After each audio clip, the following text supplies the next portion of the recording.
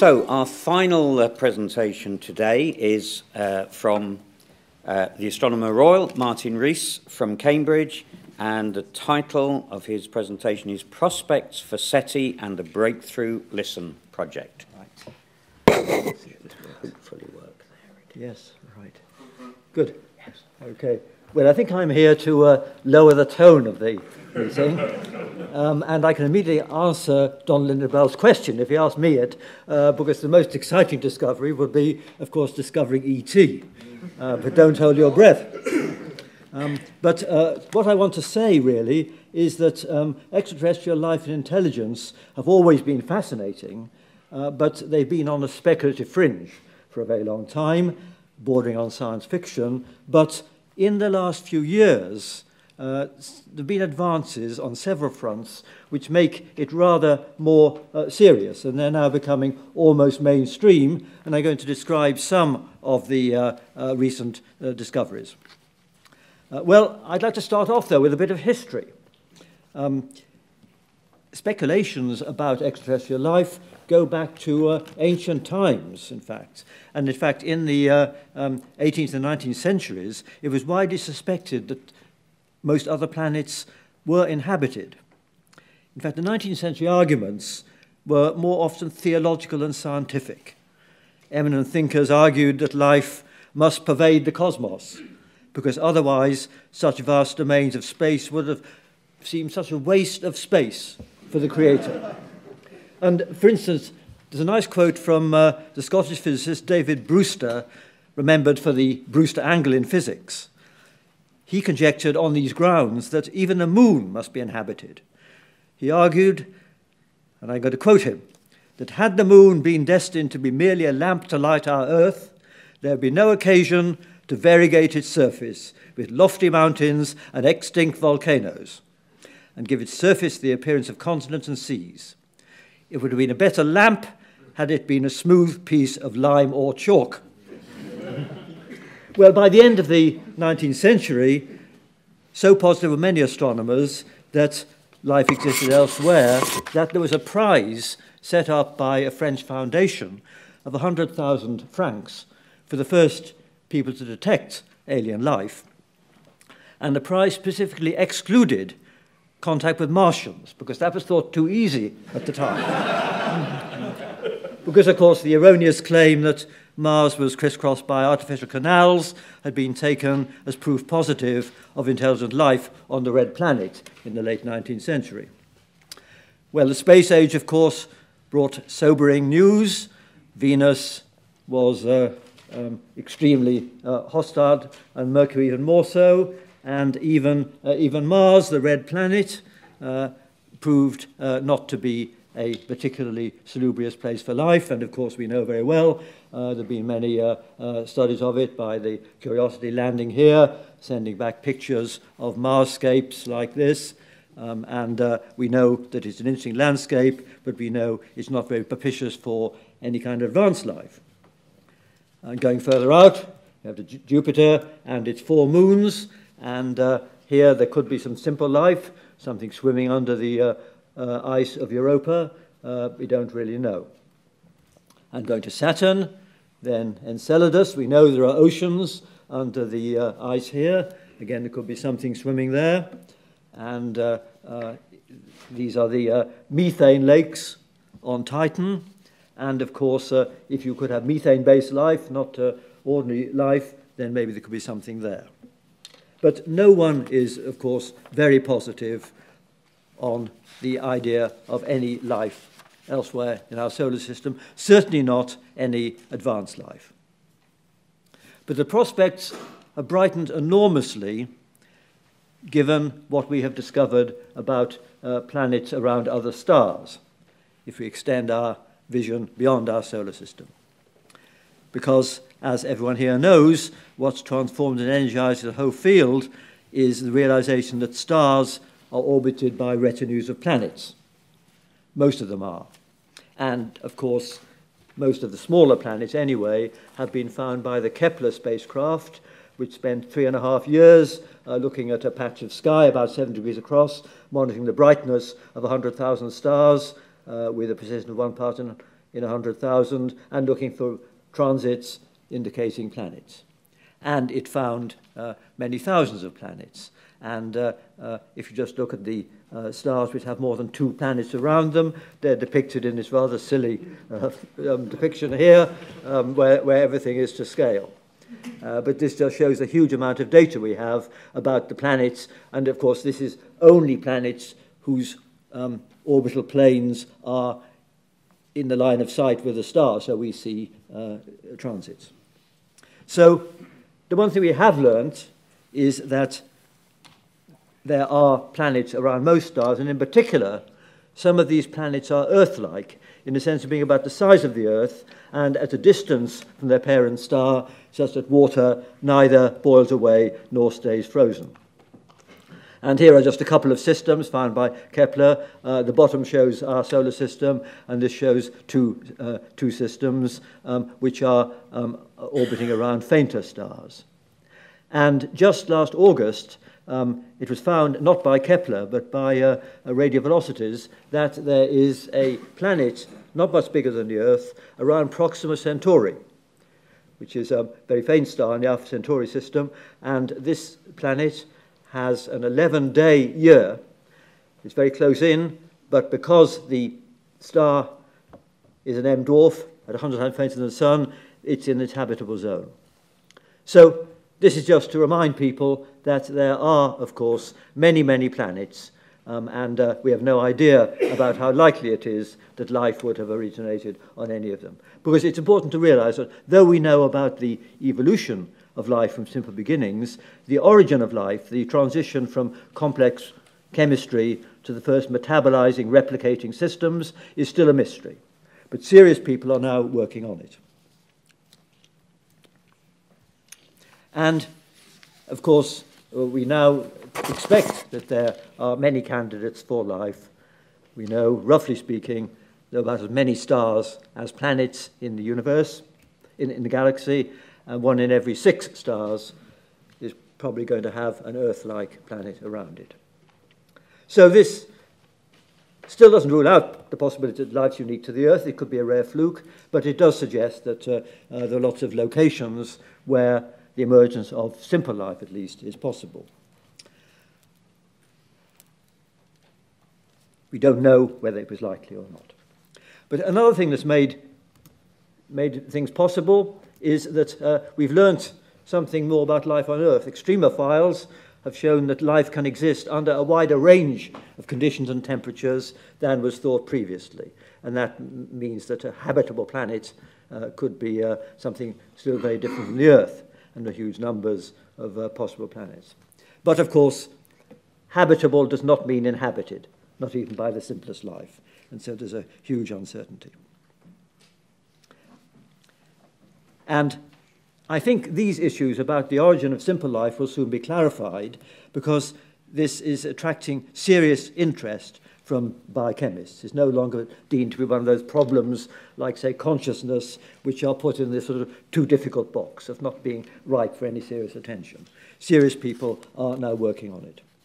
And as regards observations, of course, it's very hard to detect these planets, but it won't be more than a decade or two before it may be possible to look for biosignatures by separating out the component of the spectrum from a planet, from the star it's orbiting. The James Webb Telescope may do this, and there's an idea of having a W first and having this sort of screen to block out the star so you can see the planet more clearly, and there may be more futuristic ones. And of course, when we have the e-elt, the high-resolution spectrograph may be able to look for the signature of a planet around one of the nearby stars. And incidentally, that's why it's very important to identify in the next 10 years the closest Earth-like planets, not just the ones that show transits, because by simple geometry, they're going to be only 1 or 2% of them all. So that's why other projects like TESS and ground-based projects are looking for the nearest Earth-like planets. Well, even if simple life is common, then what does this mean about the possibility of intelligent life? It could be that the evolution of life on Earth depends on many contingencies. Many people think that the course of life on Earth was influenced by phases of glaciation, the Earth's tectonic history, asteroid impacts, and so forth, and that there may be sort of possible bottlenecks in evolution, going from monocellular to multicellular organisms, and perhaps there were some later transitions where there are these sort of bottlenecks. And even in a complex biosphere, the emergence of intelligence isn't guaranteed, because, for instance, many people debate that if the dinosaurs hadn't been wiped out, then would intelligence have emerged somehow, even if the mammalian chain of evolution that led to us was choked off, because the dinosaurs were still there. So we just don't know. And so that's yet another of the uncertainties, piled on uncertainties in this field. Moreover, when we are thinking about whether there could be life out there, we shouldn't be too sort of anthropocentric. We should be open-minded about whether it might emerge in other forms very different from here and in other places. So we should devote some thought to non-Earth-like life in non-Earth-like locations. But it plainly makes sense to start with what we know. This is the searching under the streetlight strategy, which makes sense, and to deploy all available techniques to discover whether any Earth-like exoplanets display evidence for technological life. Moreover, advances in computational power and robotics have led to growing interest in the possibility that artificial intelligence, AI, could in the coming decades achieve and exceed human capabilities. And this has stimulated discussions about what forms of inorganic intelligence might exist out there in the cosmos. And I'll come back to that again in a moment. Well, the earliest serious searches for extragalactic intelligence were famously led by Frank Drake, Shklovsky, Sagan, Kardashev, and others. And they, of course, didn't find anything artificial. But, of course, they were very limited, as indeed all searches are limited. It's rather like taking a bucket full of water from the sea and saying that the oceans have no life in them. It's really a very, very incomplete search. And what's made this topic a bit more exciting recently is that the Breakthrough Initiative has been set up by a Russian investor called Yuri Milner, and he has committed $10 million a year for 10 years to a systematic search to look for extraterrestrial life and intelligence. And I think this is a serious advance, because one day of what this project will do is equivalent to at least a year of any previous searches. So this is 100 buckets rather than one bucket, if no more than that. I should say that the reason I'm talking about this today is that there's an advisory group which I actually am chairman of, which has international members. It has the obvious names like Frank Drake and Jill Tarter and Kardashev in it, and also from this country, Chris Lintott and Mark Garrett. So it's an international group which tries to advise on how this money should be spent.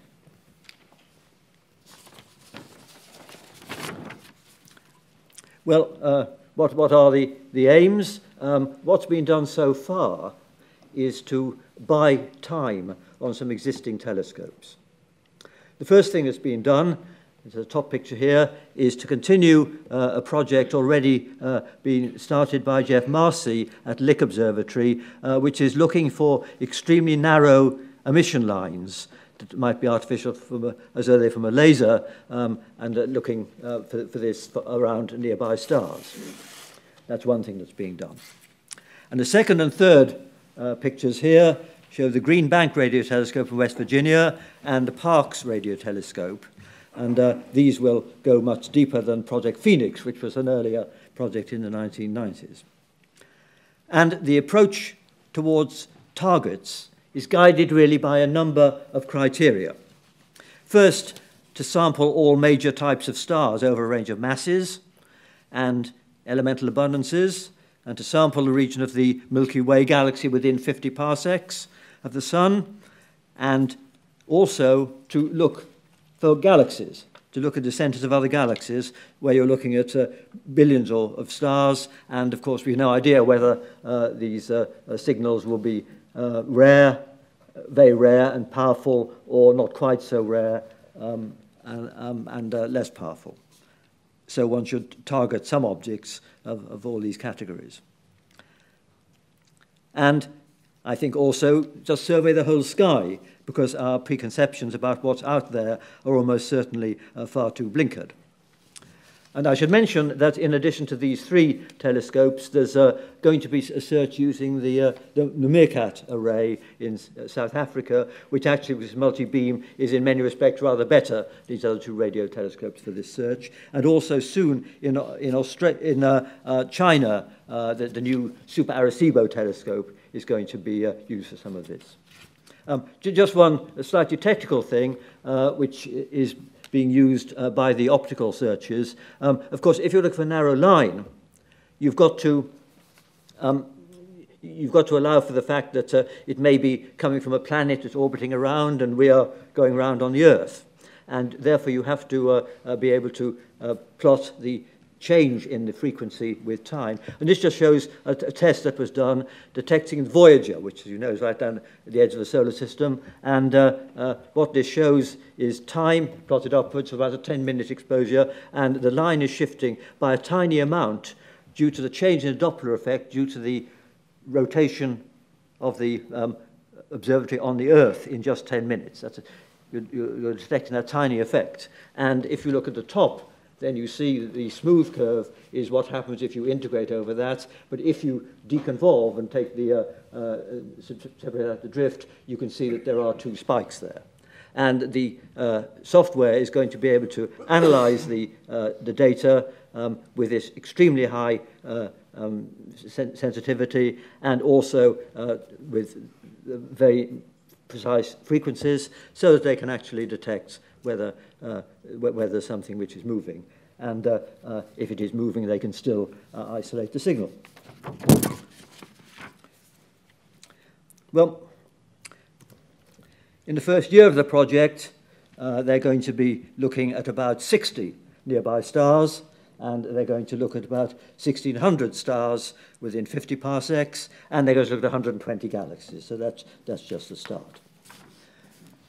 Well, of course, it's worth looking at extragalactic objects, because even if they're very rare, you might be able to detect some of them. And also, there's a new project that's going to look for optical flashes. It's not necessarily narrow frequencies, but very short time. And Paul Horowitz at Harvard is developing a new project to look for that. Well, if we are to detect something, what's it going to be? And here again, we don't know, but I'd like to make 2 suggestions. One is, it probably won't be from anything organic or biological, and it may come not from anything on a planet at all. And I base this speculation on extrapolating what's going to happen in the far future here on Earth.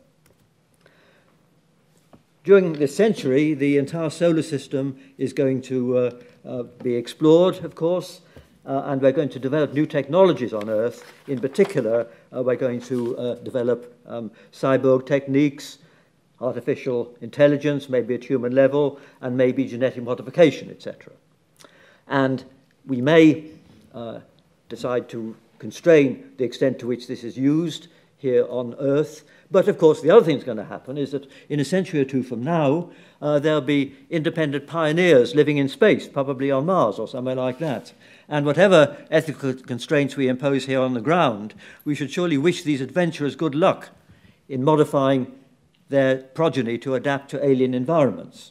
And this might be the first step towards emergence of a new species, and it might also be the transition from organic to completely inorganic electronic brains. And if the latter happens, then they won't want to be on a planet at all. They might prefer to be on 0G. And they're the things we might detect. Now, how long is it going to take for that to happen? Some people say within a century, but most cautious of us say it will take a few centuries. But be it as it may, the timescale for technological change of that drastic kind on Earth is a tiny, tiny fraction of the time lying ahead. We're comparing centuries with billions of years.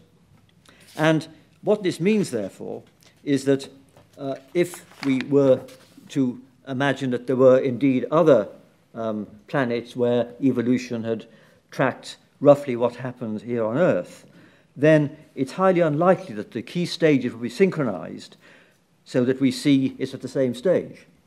If it lagged behind because it started later or the bottlenecks were more severe, then of course we detect no signal. But if it was ahead, then almost uncertainly we would detect evidence for the intelligence at the stage when it was far beyond the stage that we are in, and we would detect the futuristic scenario I've just outlined. As I said, the history of human technology is measured in millennia at most, and it may be only 1 or 2 more centuries before humans are overtaken or transcended by these inorganic intelligences. So, if we detect anything, I think it's important to say that it's unlikely to be a message. It's more likely to be some sort of byproduct or even malfunction of some machine created by some long-dead civilization. Science fiction authors remind us of all these alternatives. And incidentally, the habit of referring to ET as an alien civilization may be a bit too restricted, because civilization denotes a society of individuals. In contrast, ET might be a single integrated intelligence. But of course, in our state of ignorance about what might be there, we should clearly encourage searches in all wave bands. We should look at the optical and X-rays, be alert for artifacts, other evidence of non-material phenomenon, for instance, a Dyson sphere, or artificially created molecules such as CFCs, or even maybe a mega ice cat somewhere out there, sending its radar towards us. So, back finally to SETI, this is what's being done by the Breakthrough project. It's spending this $100 million over 10 years, starting, as I said, with Green Bank and Parkes radio telescopes and Lick in the optical. It's going to look for optical flashes and pulses. It's going to use new instrumentation with 20 billion channels, so it can do this very high resolution in lots of objects. And the other point that's going to be done, which is why Chris Lintott's going to be such a key person, is to extend SETI at home so that individuals can use some of the data. And of course, given the huge data rate, the question is how you can package it so that individuals can participate. But of course, also, since we don't know what we're looking for, it's very important to have open minds for serendipitous searches of all kinds. So, my view on all this is that these SETI searches are worthwhile, despite their heavy odds against success, because the stakes are so high. And that's why I welcome this donation of private funds. Even the optimists wouldn't bet more than a few % on detecting anything, and most of us are all pessimistic. But it seems worth the gamble, because at least there's some chance that in the lifetime of some people here, there may be some progress. And I was talking to someone just before the meeting about whether there should be public funding for this. Of course, there traditionally hasn't been any. It's been funded by a succession of private philanthropists, and that's fine. But on the other hand, I don't see why there shouldn't be public funding, because if you were to take an opinion poll of people coming out of some science fiction movie and ask would they be happy if a bit of the tax from that were hypothecated for a SETI search, I think quite a lot would say yes. And incidentally, it's the astronomers who are the least positive about SETI, but for good reason, because if it's perceived as part of astronomy, then of course more money for SETI is less money for them, and observing time for SETI, as on these telescopes, is less observing for them. And I think it's very important that if it is to receive any public funding, which it isn't yet, that should be regarded not as astronomy, but as something of interest to a much wider community than astronomers. Otherwise, there's bound to be a tension between us as astronomers in whether we want to support this or not. But finally, there are two familiar maxims which pertain to this quest. One is that extraordinary claims require extraordinary evidence, and the second is that absence of evidence isn't evidence of absence. Thank you very much.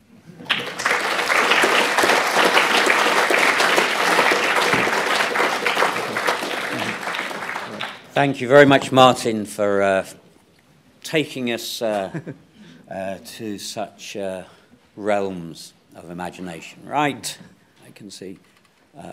Okay. Right. Two comments. The first on contingency. It's worth remembering that the theropod dinosaurs didn't become extinct. And if the weather was a little better, one would probably be singing in Berkeley Square. Yes. There is a species of South American parakeet, apparently, which has approximately the same intelligence as the bonobo, our nearest mammalian intellectual rivals, approximately equal, apparently, to that of a bright 4.5-year-old human. And this suggests that, like flight, intelligence has the potential to develop such as to be encouraged to occur whenever there's an opportunity, perhaps more than once. Yes. Second, when it comes to the search for, extraterrestrial search for high intelligence, there's an additional reason for funding shown by recent political events. The search for intelligent life on Earth has proved a disastrous failure. Yes. Well, some people say that we haven't detected things because that's true of these others as well, of course. But of course, if we're going to detect something, it's got to have a technology in advance of ours, but be psychologically sufficiently like us that it wants technology. It's no good if they're living a contemplative life under some ocean. We won't detect them. Yes, so over here, so Han. Yeah. Yes, microphone. Thank you very much for the excellent presentation. My question is really simple, actually. How far, or in terms of light years, will we be able to detect, do you think, using the forthcoming telescopes like e-elt? Well, it absolutely depends on what the source is. We don't know. The Earth's artificial radars could be detected at the distance of a nearby star by something like Arecibo. At the other extreme, the sort of Hughes laser, which Yuri Milner is trying to promote to send a small probe to a near star, would be powerful enough to be detected at an extragalactic distance. And you can imagine Kardashev's Type 3 civilizations, etc. So it simply depends on what the power is. And since we don't know what the chance is of these powerful things, we should look for everything. And I think it's important to spend some fraction of the time not looking just at the nearby stars anyway, but scanning distant galaxies. Martin, let me just ask you, if I remember correctly, you had some years ago cautioned against us as humans broadcasting. No? No, it is Martin Ryle and Stephen Hawking have both said that. But you're not guilty. No, and actually I find it hard to take that idea seriously, because I think if there really were intelligent aliens, they would know all about us already.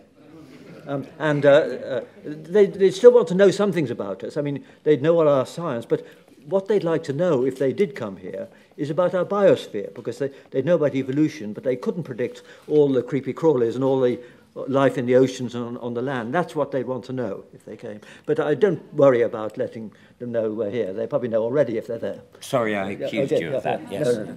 Mm-hmm. Having followed this search for about half a century now, with great interest, I'm rather sort of have to ask the question, how long do we go on searching before we draw a blank, before we decide we draw a blank of what Paul Davis in a recent book called the eerie silence? Yes. Mm-hmm.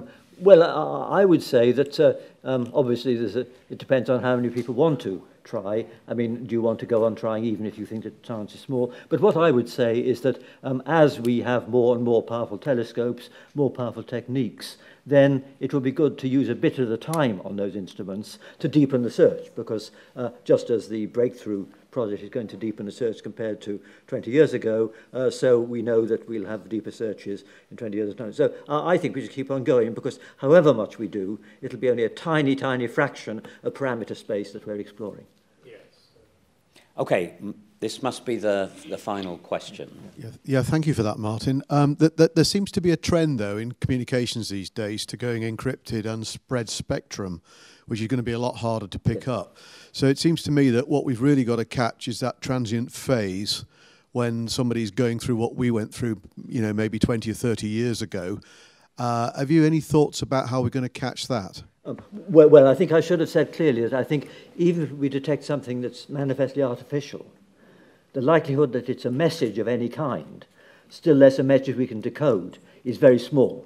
I think it's more likely to be some lasers or some malfunctioning machine or something like that. But of course, your point is an important one, that if there was a message, then we wouldn't know how to decode it, because, I mean, radio engineers who'd never heard about FM would be flummoxed by present-day techniques. And, of course, the other point is that the optimum signal compression is to make something as light noise as possible. And so, for all those reasons, obviously, it's hard.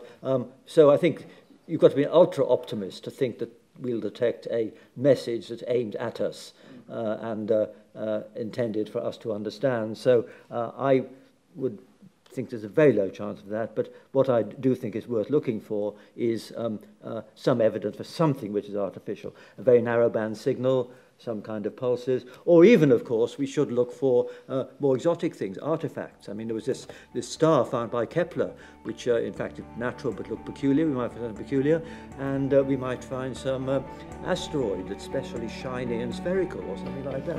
There's no idea, but we should keep our lookout for things of that kind.